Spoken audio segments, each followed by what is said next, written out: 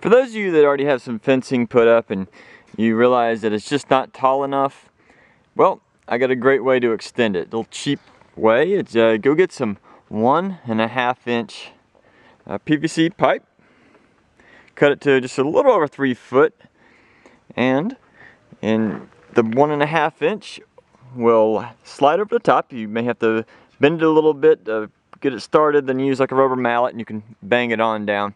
But as you can see here, I've used it inside my, this is my chicken run area. There's the chickens. Anyway, these things work great and it's a cheap fix.